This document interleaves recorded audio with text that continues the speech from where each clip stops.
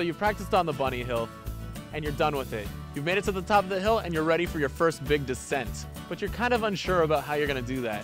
So I'm gonna give you some tips about how to make that less of a problem. So the way that you maintain balance on your snowboard is by using your edges, your toe and your heel edge. A quick exercise to practice using your edge is called the gas pedal. Basically works the same way a car does. When you put your toe down, you go a little bit faster. When you put your toe back up, you stop. So now we're gonna try this with our boots strapped in. Same idea, toes go up, we slow down. Toes go down, we speed up. When you're comfortable with that idea, we're gonna start using it to swing ourselves back and forth. So I'm gonna put front foot pressure on my front foot. I'm gonna start traveling this direction. And then I'm gonna put my toes up, slow myself down, put pressure on this foot, start traveling in this direction. This is called a pendulum.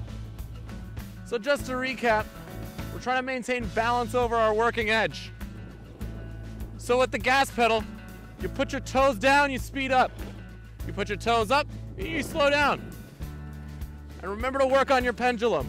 You keep your front foot pressure, and it'll take you in the direction you want to go. I hope those tips work for you. From beautiful Blue Mountain, Ontario, I'm Eric Wickham.